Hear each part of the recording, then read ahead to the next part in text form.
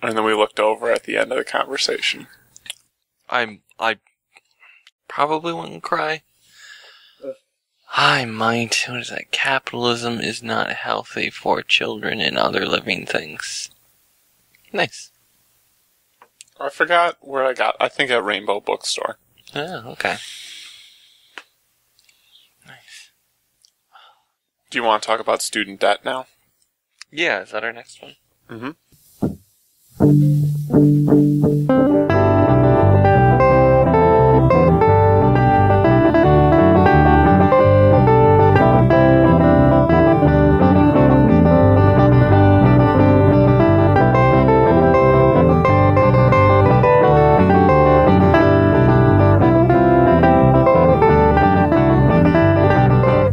Hello and welcome to Marxism Today, the kickoff of Season 3. I'm Red Wagner, as usual, joined by Tony. Hello. And this week, our topics are wages for Facebook, student debt, and quote-unquote socially responsible smartphone applications. Enjoy the episode. So student debt Yep.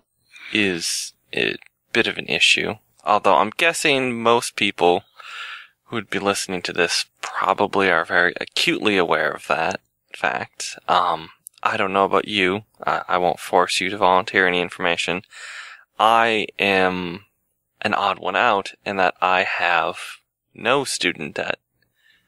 Yeah, I don't have any student debt either. No. This might actually be an awful topic, seeing as how neither of us have any personal relationship to student debt. Well, not yet, because I am going back to school in the fall. Yeah, okay. However, between Pell Grants and stuff, I actually should have my tuition covered. But, I mean, I don't think that it's... I mean, I think we can still talk about it even without having a personal relationship to it.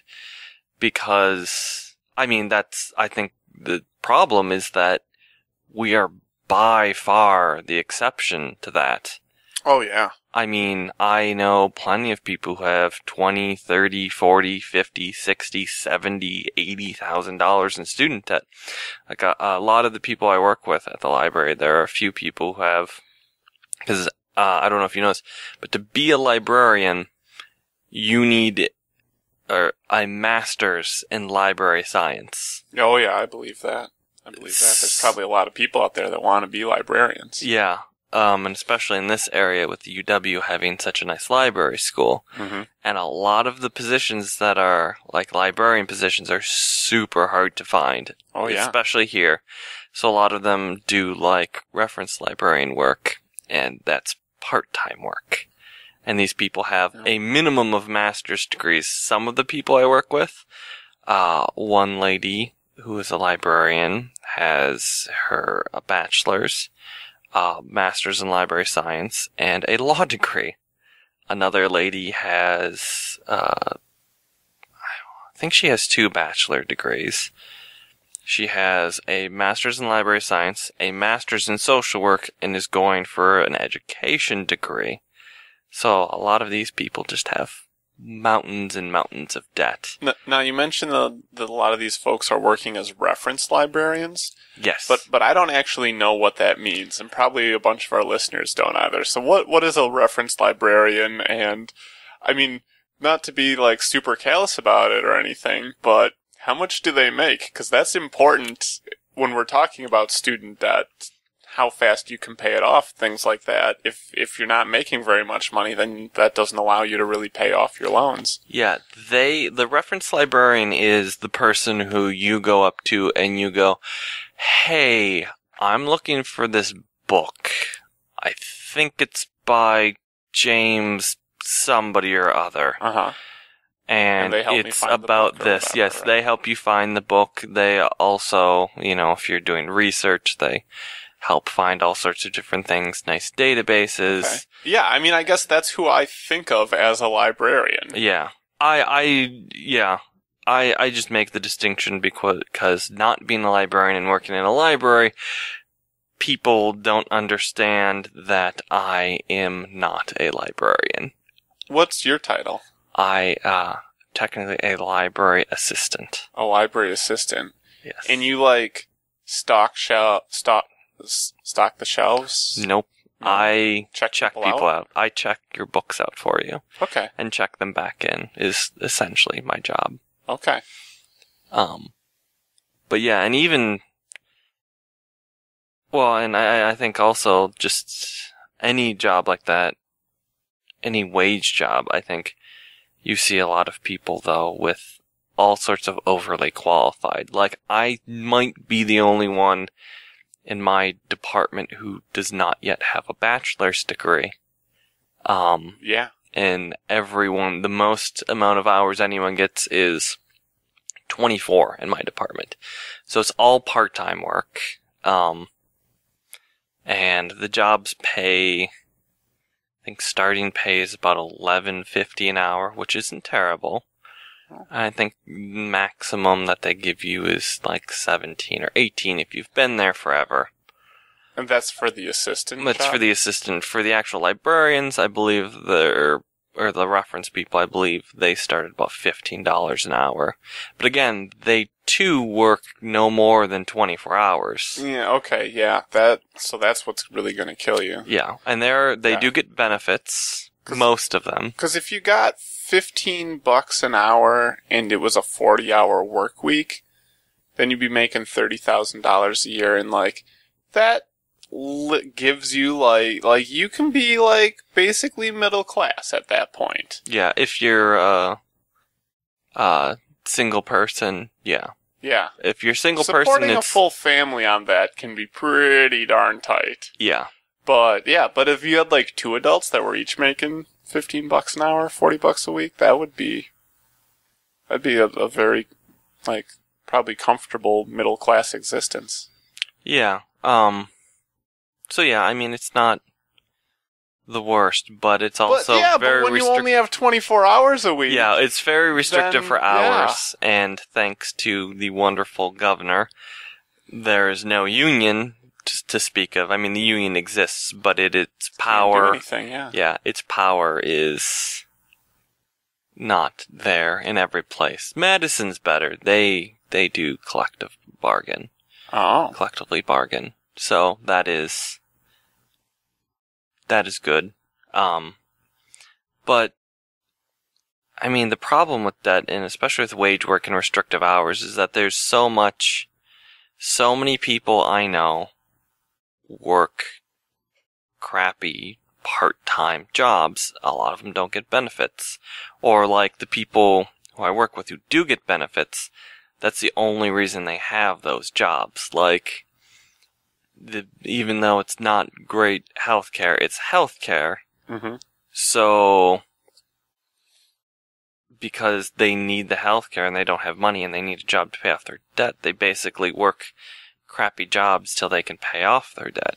Yeah, actually, this is taking the conversation a little bit beyond student debt, but I feel like one thing that we're hitting on here is like the post 2007 recession economy. Yeah. Where it really, like, having a bachelor's degree is not really a guarantee of anything at this point. Like, there's lots of people that are, working at fast food joints or whatever, like, that have situations that it seems like a lot of people want you to think of as just, a high schooler's summer job. But it's like, they've got a bachelor's degree and they've been doing it for years because they can't find anything else. And it's like that's a whole thing, like it, especially in, like you were saying, reference librarians, maybe they can get $15 an hour, but they can only get part-time work. It's like, that's a whole, societal problem from many perspectives. Oh yeah, and I think it's exactly the way they want it, because you have also then such a huge industrial reserve army, as Marx would call it, that wages are severely suppressed. They can get away with things like the hours because you are completely expendable. There are 1,000 people waiting for any job that's somewhat decent. Yeah, exactly. To pounce up 1,000 well-qualified people. Yeah, so even if you do have a a good paying job or good benefits or whatever, it's a lot easier for your employer to not really give a very good raise this year, or not give much of a raise, or not give a raise at all, or give a raise lower than the rate of inflation, or to slowly start chipping away at your benefits, or, no longer provide something they used to provide.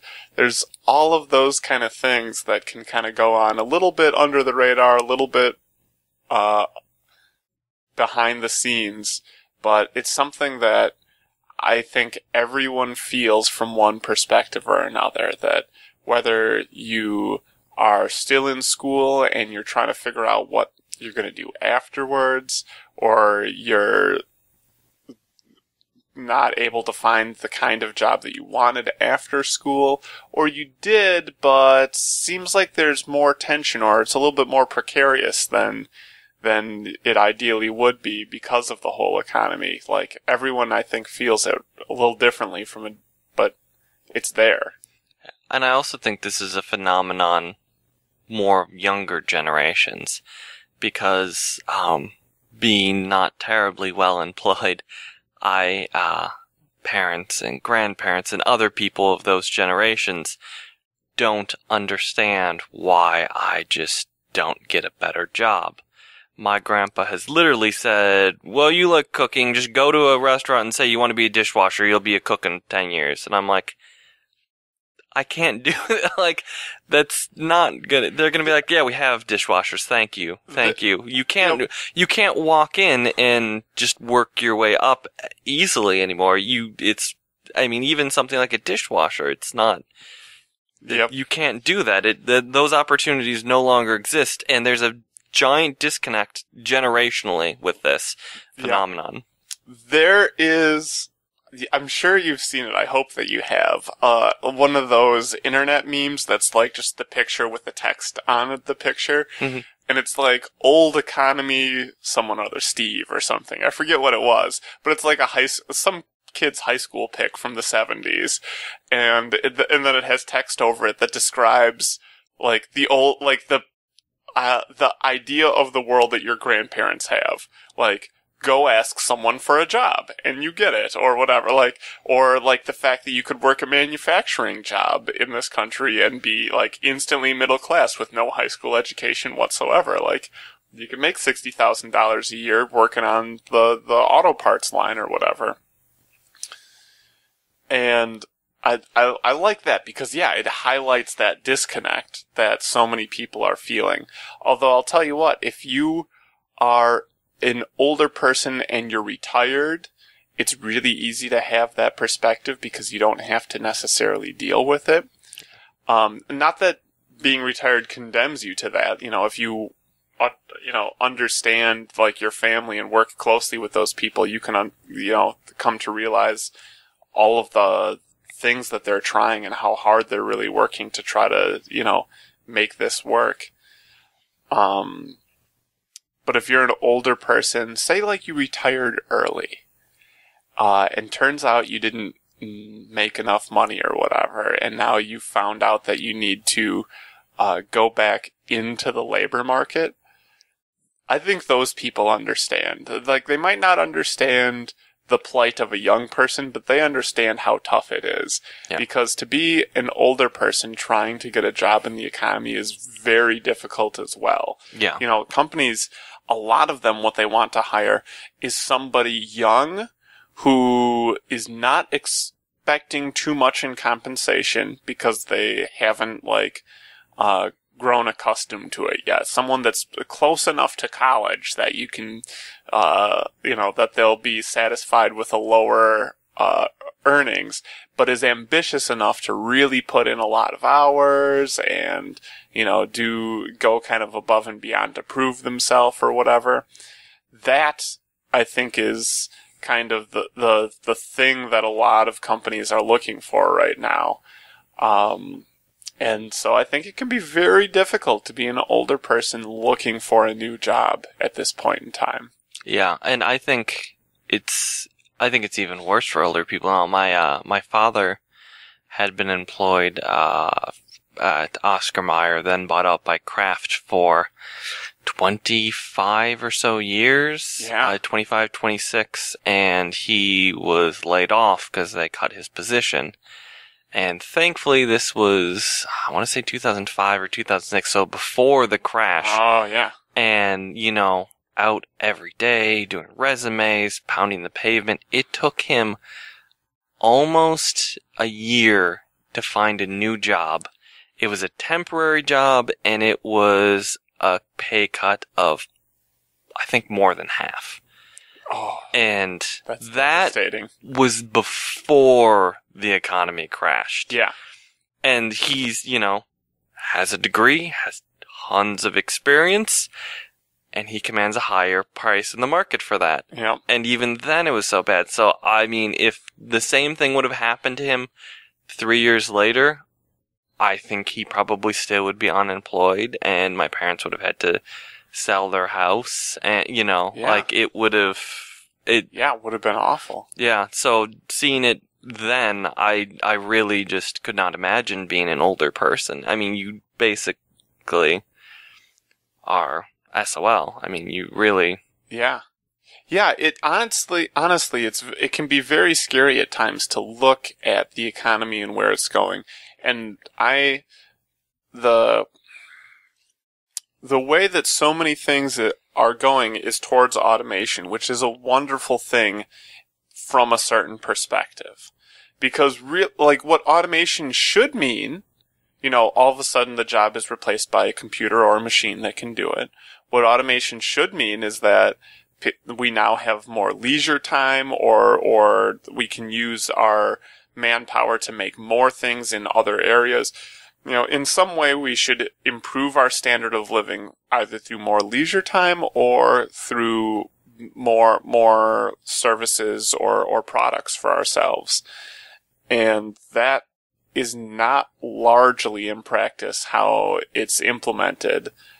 And I think largely because of, our economic system, because we live in a capitalist world where for an individual firm, right? Like, because if I'm a major shareholder of an individual firm and we can get rid of a whole segment of our labor force and replace them with a software program that costs 1/10 of whatever the people cost, I'm going to go ahead and do that. But am I going to do something like shortening the working week for all the remaining laborers? No, because that puts me at a disadvantage compared to the other firms out there. Like, I'll probably end up going out of business if I do that. But as a society, when we have everyone doing that, we're going to just end up with these vast reserves of people that are unhappy because we're not delivering to them what we really could be. The older people that have been basically tossed aside, and younger people that haven't been able to, that have got a degree but are working some job. In fact, I'm going to sound a little bit like a conspiracy theorist here, so bear with me. Because I don't think this is like a coordinated effort, but I do feel that there's something to it. So, it'll sound a little bit like it, but I think it's more just kind of like a collection of feelings rather than a coordinated effort. And this is what I noticed a few years ago. This was very popular. I don't know if it's continued, but the sentiment that maybe college isn't worth it seemed to be like everywhere. I'd hear it on public radio or like on network TV. You'd see that. And like the whole idea that maybe going to college and getting a degree wasn't worth it. And it was a really easy case to make because people could point to all the student debt and to the students not getting a job after that, or at least not getting a job that they wanted after that. I actually, this is where I'm going to sound like a conspiracy theorist. I think that actually has more to do with the fact that we are in an economy that doesn't necessarily need a ton of super well-educated people. Like, the economy needs, so many computer programmers and so many blah, blah, blah, blah, blah. So there's a need, for engineers and designers and all that. But I think what those who, are in power or get to set, like, the political agenda are looking at, they're seeing, oh my God, we have all of these people who have degrees and we've taught to think, to a certain degree, and now we can't provide for them the life that they, have come to expect, and this is going to be a problem. And what we really need to do the next few years is cut down on the number of people whose expectations are so high and whose education is so high that they are, like, can speak about it eloquently, and just really kind of make sure that less of the population is looking forward to that, because we're not going to be able to provide it for them. Yeah. I don't think that sounds too conspiracy. I think that's just a product of the capitalist system. And yeah. I think even with going back to the replacing people with automation, I think it's even worse than you simply fire the people. It's then you take the rest of the people and you say to them, good, now you're gonna work 50 hours instead of 60 because we want you guys to get more done. And you're not going to get paid anymore for doing that. And if you don't like it, we just fired 1,000 people who'd love a job here. Just to clarify, you said 50 rather than 60. You went down in your example. I think you meant the opposite, right? Yes. Wow, 60 instead of 50, or 50 instead of 40, or whatever. Yeah. No, totally, yeah, because after you fired those people, then you have leverage. Yeah, because it's just more Industrial Reserve Army, and the Industrial Reserve Army suppresses wages. Yeah. And just makes things awful. And the worst part is, I don't see a clear rebound from any of this. Because if you look at the stock market, I just saw that the Dow passed, I don't even know, 1,700 or something the other day, which was a record high. But if you look around, I don't necessarily see that translating anywhere. It's all of the gains are going up, and none of it's going to anyone else. Well, and I think first, actually, I realize this now at this point in the conversation. We've used this term Industrial Reserve Army a few times, but I'm not sure we've defined it, which would probably be good for our listeners. Many of you probably already know, but this is, I think, a term Marx came up with, right? Do you know where it's used? It's in Capital or something? I know it's in Capital. I don't know if it's earlier. My guess, I have not yet read the Grundrisse, but my guess is he probably brings it up in there. Okay. But it's just like unemployed people who are employable. Like, it's the pool that capitalists can draw upon at any time. And having that there, like we've mentioned, is a force that can be used against those currently employed. Yeah. As much as Marx did not like talking about supply and demand, that is definitely one spot where supply and demand comes, because, the supply of laborers is high and the demand is low, therefore the equilibrium price for the two is low. Yeah. Whereas, when you have less laborers, and you've brought this up in previous podcasts, I can't remember specifically the one, but about how if everyone is fully employed, you have all the power over your boss, because if you quit, they suddenly are without a person, so it gives you the leverage. Yep. Whereas when there's a large Industrial Reserve Army, they have the leverage instead of you. Yeah, what's really interesting is that, like, the labor market, unlike many other markets, is very inelastic in its ability for supply. Like, there are this many people who want a job, and that can go sort of up or down based on how good jobs are right now. Like, maybe that has some sway over it, but pretty much, like, if you need a job to pay the bills, you need a job to pay the bills, no matter how good or bad the laboring conditions are. Like, I don't think it's not like the same as other commodities where it's like, oh, there's a big demand for, I don't know, shoes right now. Let's just make more shoes. Like, or expand, like, add another factory or whatever. Like, with labor, it's not, yeah, I guess that's the other part is, it's not very elastic because by the time someone enters the labor force, they're probably like, at least 15 or something. Yeah, although I wonder if that isn't getting pushed back more these days, just with the sheer amount of, older people who are doing jobs that were more traditionally jobs for younger kids. Oh, yeah. You go into a fast food place, how many of those people are no longer 16 and how many of those people are 26? Yeah.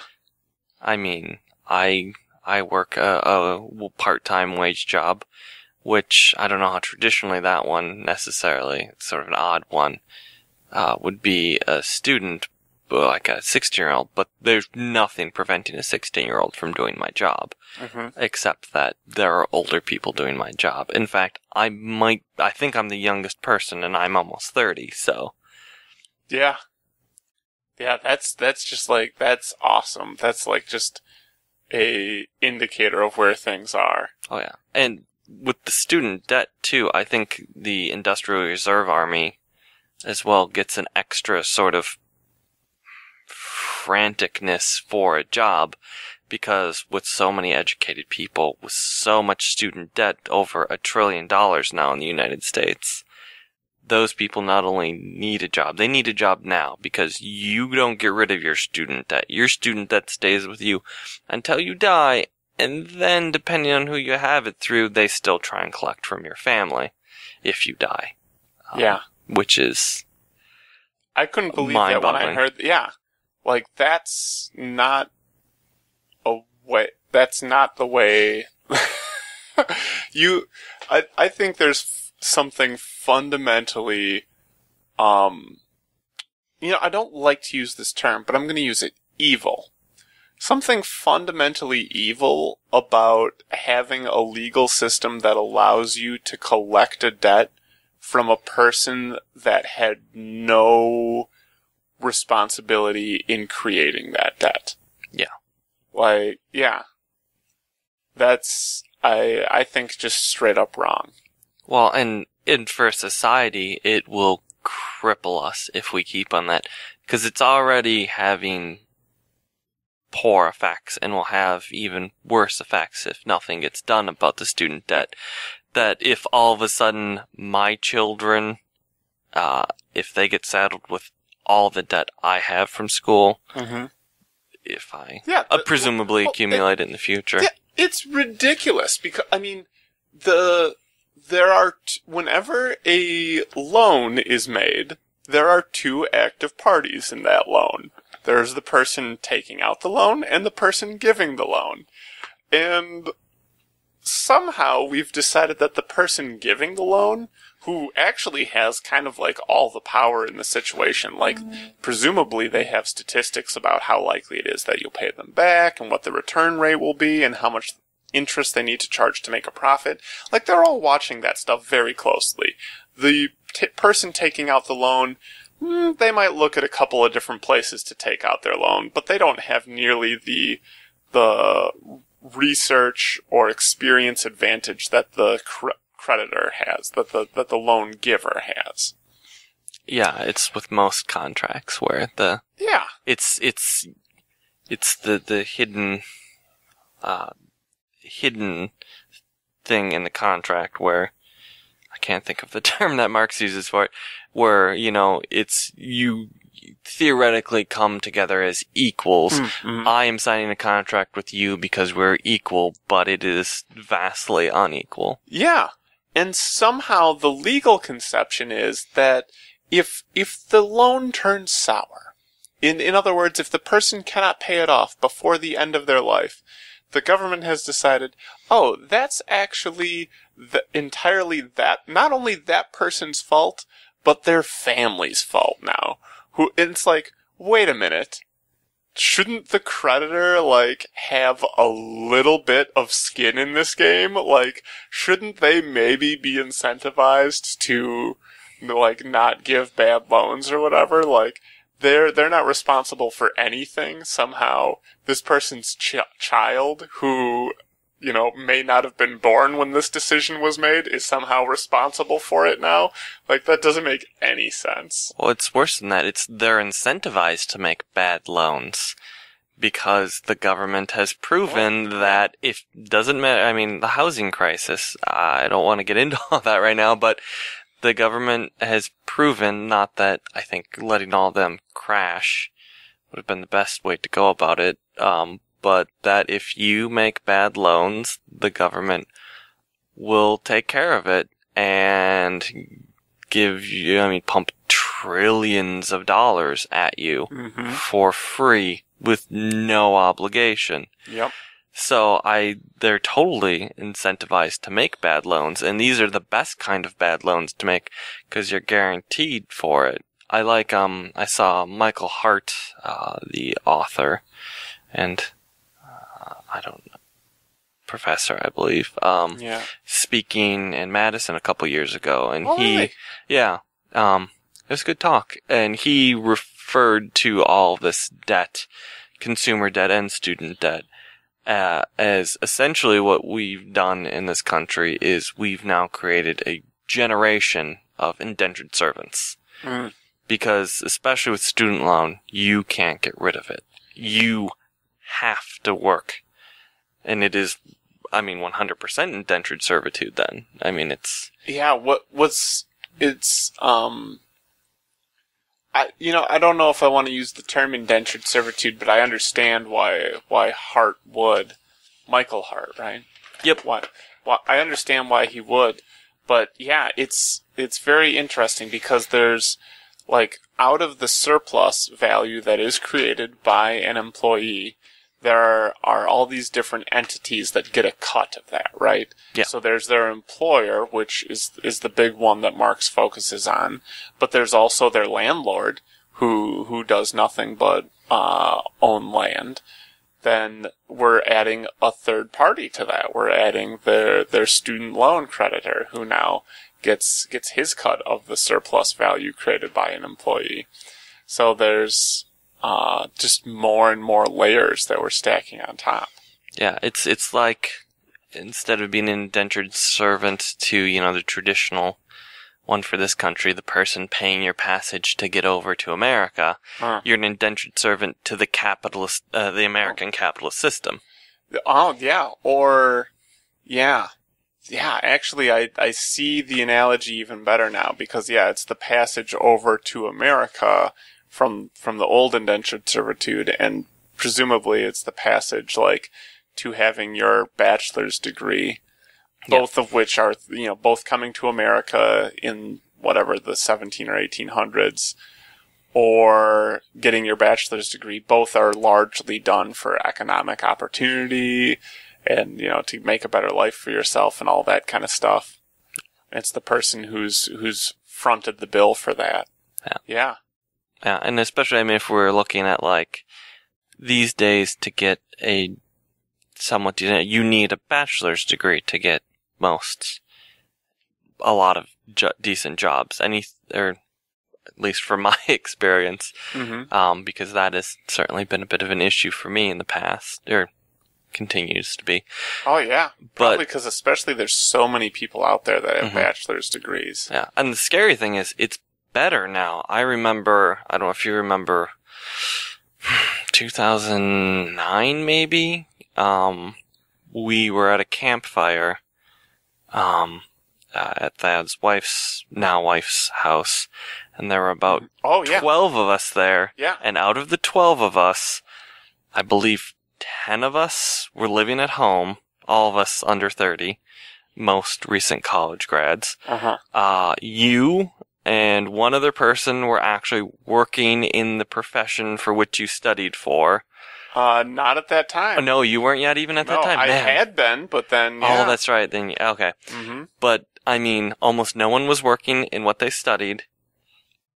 Yep. Most of us weren't even employed, and almost none of us actually had our own place to live. We were all almost all of us were living in our parents' basements. You know what's a funny story? Is this podcast, the very first episode, the way back in season 1, where it was just me talking, that was when this podcast started. Oh, Okay. Yeah, it was because I had the extra time for being unemployed to start a project, and I decided to start it at that time because I was not working, so I had energy to put into things. But yeah, no, it was an awful time. I just needed something that I could like do and accomplish something. That was kind of part of it as well. Yeah. Yeah. Could get back to a strange labor from that. Oh yeah, for sure. The alienation from society because you're not a laborer or something like that.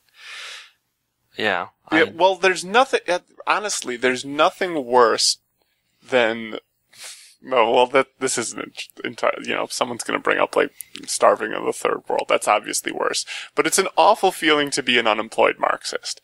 Because this is what it means, it means you understand the employer-employee relationship, where the employer only hires you if you will create more value than what they will pay you.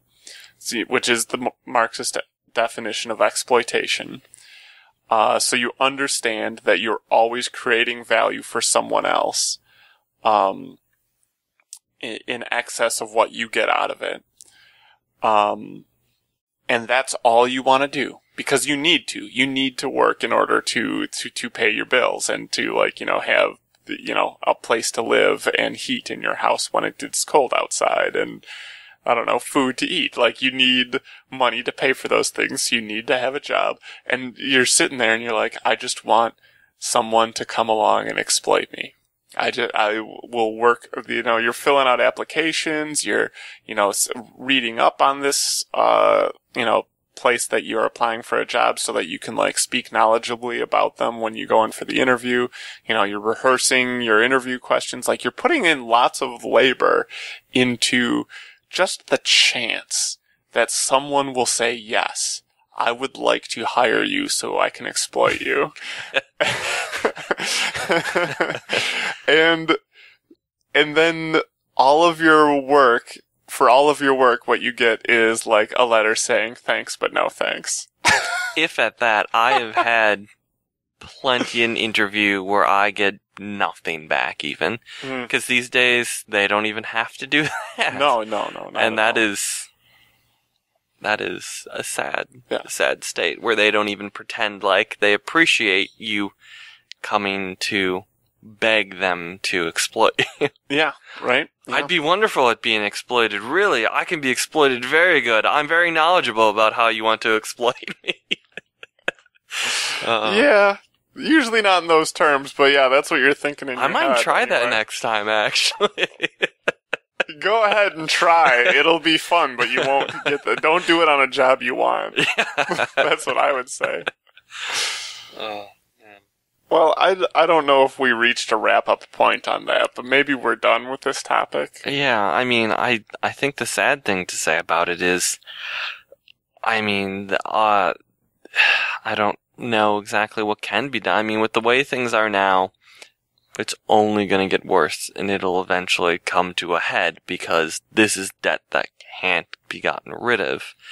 So it's going to come to quite the head. And I know they've sort of tried to stay off. I know Elizabeth Warren had floated a bill about reducing the interest rate on the federal loans to the actual market rate because the government is making, I don't remember how many billions of dollars a year off students, even though it's economically beneficial to the United States to be providing education, especially higher education, to everyone. Mm-hmm. Instead, it's being run as a capitalist enterprise instead of to make money off of student loans. Yeah. Even though, like, the fact that person has, like, a well-paying job is going to give you more income tax and more sales tax, like more everything tax, essentially. Yeah, it's one of those things I don't understand other than the people who just want the government out of everything. I do not understand the right wing's opposition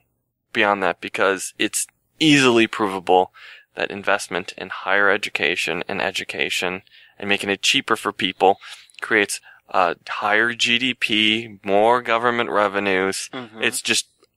It's unquestionably beneficial to society. Like, it's not like,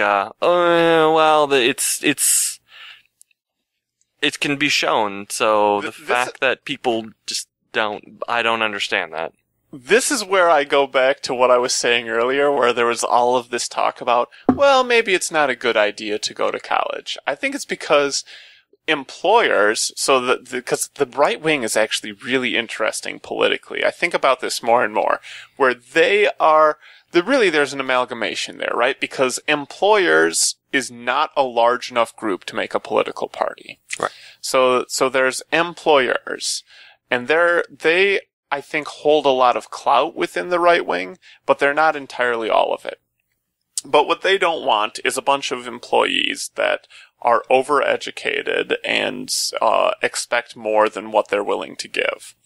So that's their interest in not investing in education.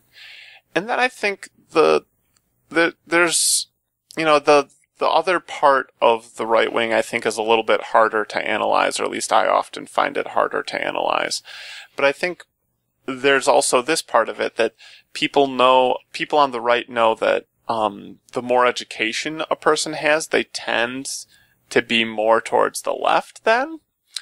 And I think that can be threatening for the right, so they think, well, let's not let this education thing get out of hand, because then everyone's gonna, join the other camp. So I think there's a certain amount of incentive there. I think there's also a kind of, and actually I think there's a certain level that I agree with this thought. If you're a working class person and your taxes are going towards funding higher level education, you're essentially paying the way for your boss and your future.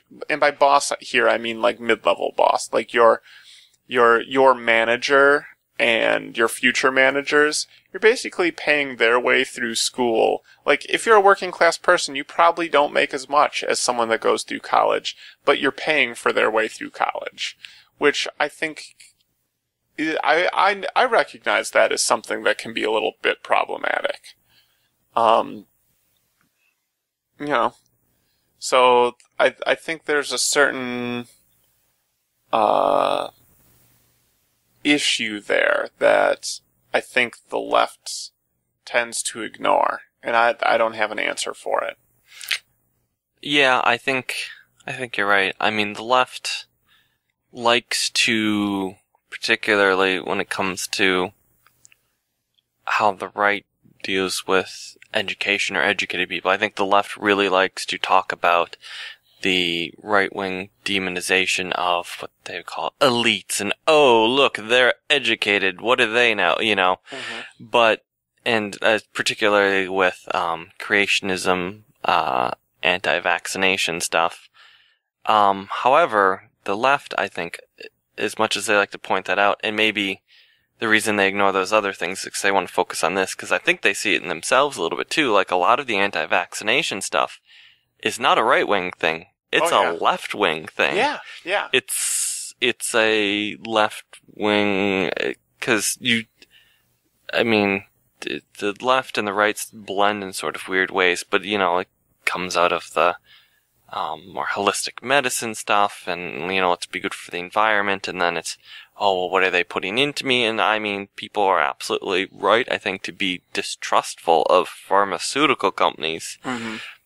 but probably not right in any way, shape, or form to be distrustful of something like a vaccine that provably helps people significantly. Yeah. But I wonder if that's the one they focus on because they sort of see it reflected in themselves a little bit and are trying to call the other side out on it so that they don't, it doesn't get cast back at them. Oh. I don't know. I don't know either. I just know that it's weird, and all that stuff gets complicated when you start to get out to the not very straight up and down obvious who hates what and why, and yeah, especially with something like education, I think It is very interesting to me to pick apart political parties or political groupings to see kind of what makes them up. Yeah. Because one of the best things that ever, maybe this is just a coincidence, but for me it came out of the Tea Party. Maybe it just happened at the same time as the Tea Party. But I finally realized that the right in the United States, like the Republican Party in the United States, is not just one block of people that all think the same way. I realized that there were these factions and that they really care about very different things. And sometimes, the alliance between them is much more precarious than what an outsider like me realizes. Well, and I think I agree with you, and I have that same experience. I think part of that comes out of when we're growing, or our generation, in that, when I was 18 is when George W. Bush was elected. And, that's somewhere around there. It's maybe the second time he was elected? Wait. Oh, no, I don't know. No, maybe the second time. But, more when I started to become more politically conscious is under him, essentially. I think he won the 2000 election. Did he? His first election, and then 2004 All right, then that was the second one. The second one, yeah. Okay, well, under him is when I started to be more politically conscious, starting to get a little older. And under the Bush-Cheney White House, I think they were awful, terrible people, but they did a phenomenal job, I think, of creating a right-wing, hegemonic, like to get everyone on the same page. Yeah, the right-wing hegemony, if I can say that word. The right-wing hegemony was very strong, and it was very clear-cut, particularly after September 11th. Yeah. They really codified, and, people were understandably scared and frightened, so everybody was happy to line up with their ducks in a row behind that, and I think that hid a lot of these distinctions that were there. So I think for younger people, it's now that we're going, oh, well, okay, the right wing isn't exactly the same. Yeah. Like, why is it that the Tea Party and Occupy Wall Street both go, yeah, why did we vote the banks? Yeah. That's, it's weird, not that it makes things in Washington work any better, because Washington just doesn't work well these days. But I think that's where that comes out of, is just under such I won't call George W. Bush a strong leader, but I think his administration held an unusual amount of ideological sway on the right. Yeah.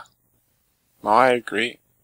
I also wonder if we shouldn't mention that, I know the DSA nationally has their Drop Student Debt campaign. Oh, yeah. Which is a wonderful answer to student debt, and that is to get rid of it all. It makes it like a debt forgiveness program, or how's it work?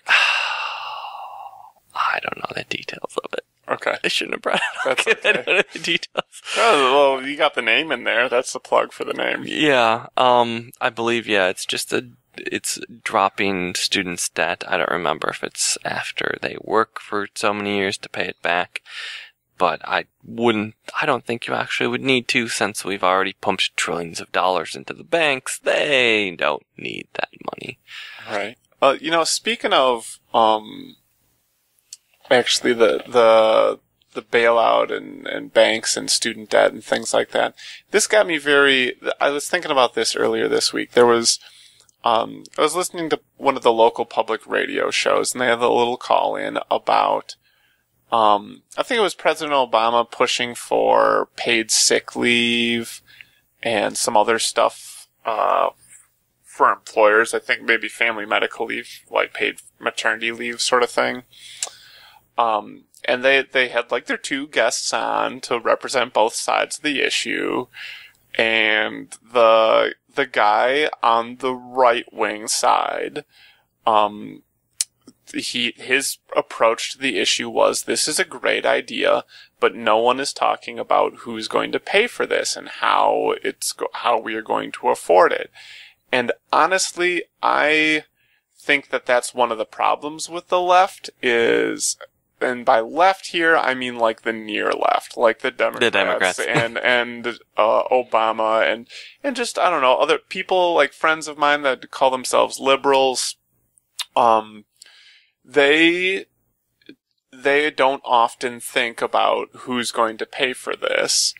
And I think it's because it's harder to make the argument when you're arguing that. Like, it's really easy argument when, like, when you don't have to address that question. But the awful part about that is it makes the right wing look really kind of smart and them kind of dumb. Like, when you don't have an answer to that, it's sort of like, you're not really being an adult about this. Like, that's a question that you need to think about and need to have an answer for. But I will point out this, that the right wing has been very good at pointing that out when they need to point it out for their own purposes. But no one ever said that about the bank bailout. And no one ever says it about, all sorts of money that's spent on things that the right wing supports. Iraq, Afghanistan. Yeah. Yeah, maybe it gets brought up every once in a while, like, especially for wars. Yeah, I think you're right. But, the tax holidays, you can use it for all sorts of things. I feel like the left wing could really pick up that argument and use it when they need to.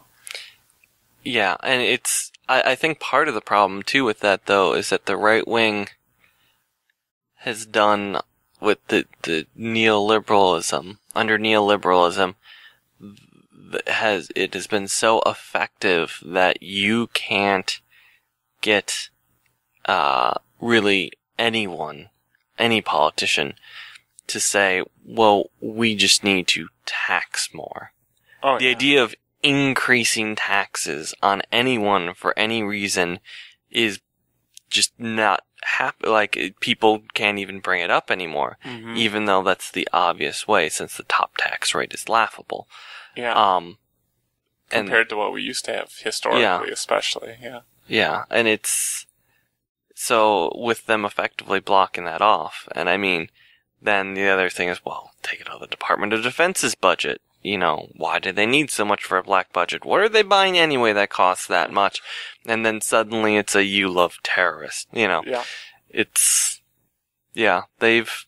I think part of the problem with that is, that the right has really just cut off the options for funding things. I mean, it's just, and they've done so well at showing, or defunding government things so that they can say, oh, look, government doesn't work because we haven't funded it. But we'll ignore that part and just show you that government doesn't work, so why should we ever pay for government? Yeah, it's a self-fulfilling prophecy.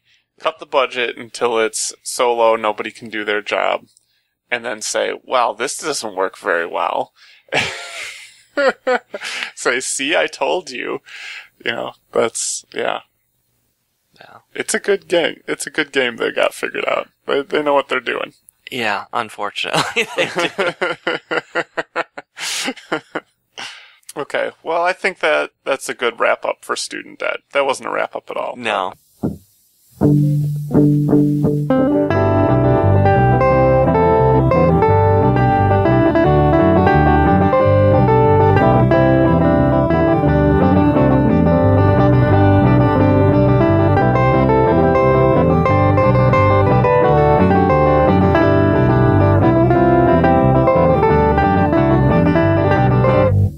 This episode is part of the Marxism Today podcast series. Marxism Today is recorded, mixed, edited, produced, and maintained by Red Wagner.